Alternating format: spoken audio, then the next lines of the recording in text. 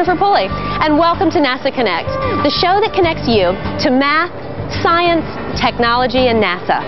We're here at the Tech Museum of Innovation in San Jose, California.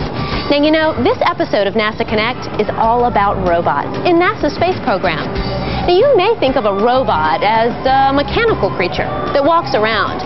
But did you know that the first person to use the word robot wasn't a scientist at all?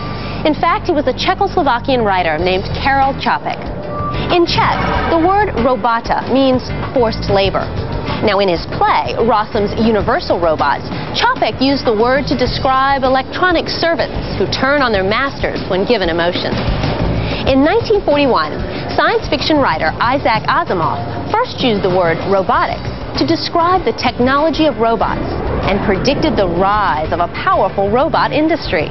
In the 1950s, it seemed like robots were featured in nearly every science fiction movie and TV show. Like me! But since then, robots have moved from science fiction to science. Unimate was the first industrial robot used in a General Motors automobile factory in 1961. Since then, the field of robotics has advanced as computers have become more powerful and compact. With powerful computers, scientists can program robots with artificial intelligence so that they can make decisions. When I let go, it will straight away start again into the right slinky action. During the course of this program, you will be asked several inquiry-based questions.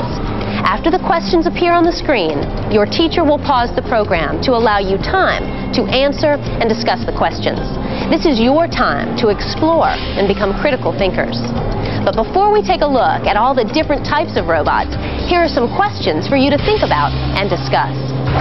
If you could have your own personal robot, what would you like your robot to do?